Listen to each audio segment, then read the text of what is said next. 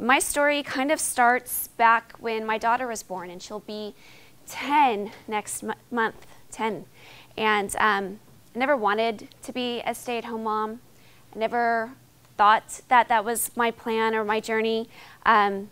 Both my parents worked. They were blue-collar people, worked for the state. My dad was a pool plumber. So I always just figured that that was part of my journey.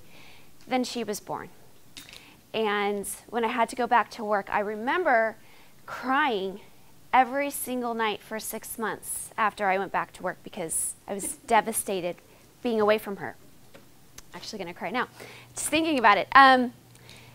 Even though she was with family, she was being babysat by my cousin, who is family and I love, there was still that ache inside my heart. And I knew that it had to change. I had to be home with her. So I decided to start my own business and didn't really know what kind of business I was going to be in. I was working in fitness at the time. I've been teaching group fitness classes for 12 years. Didn't really think that fitness was part of my journey. That was just something that I did because I liked being on stage. And I liked turbo music because it reminded me of cheer music. So I decided to start a business, and I decided to start, first I was making bows. Remember, like the bows, and I was selling them on eBay, and that didn't pan off. So then I decided, well, what else do I like to do? I kind of like digital scrapbooking. So I decided, okay, well, I'm going to start a birth announcement company. That didn't work either.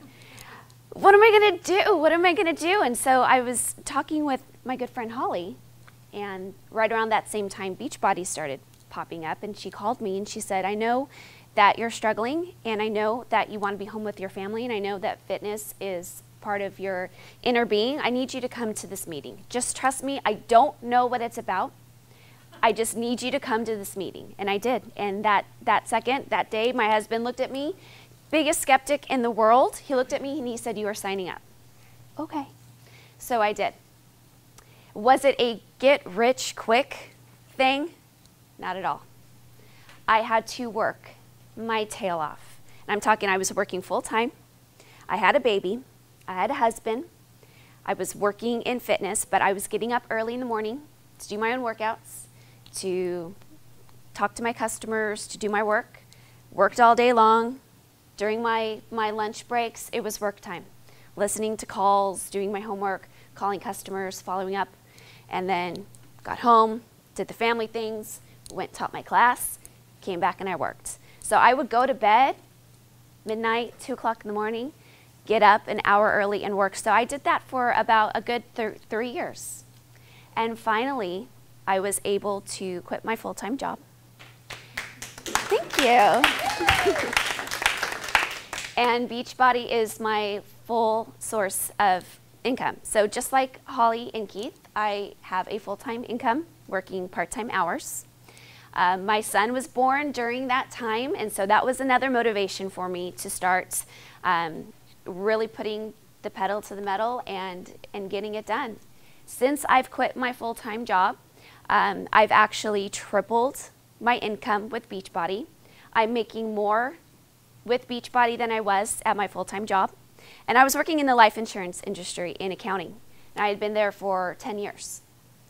And talk about the walls closing in on you. I remember sitting in my cubicle with 3 walls surrounding me and just feeling this feeling coming in. Because it was dead end. Layoffs were running rapid in my company. And I worked for the company that has the whale. So if you watch college football, the breaching whale, that's the company I worked for. So, I mean, it was a company that had been around for 120 years, but they were doing massive layoffs, and I just didn't know if my job was secure.